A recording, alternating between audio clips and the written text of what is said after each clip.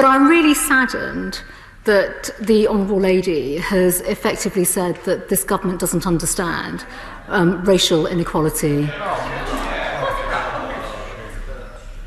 Well, on that basis, Madam Deputy Speaker, it must have been a very different Home Secretary who, as a child, was frequently called a packy in the playground.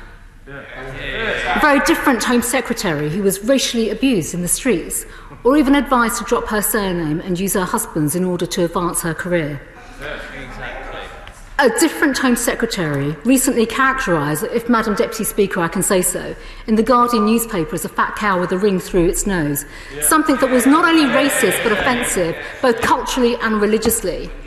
This is hardly an example of respect, equality, tolerance or fairness.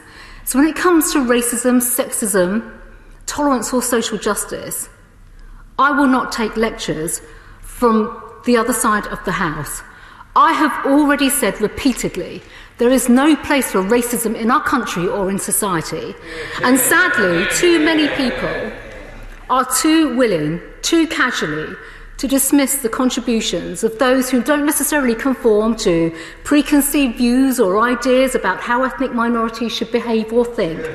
This, Madam Deputy Speaker, in my view, is racist in itself.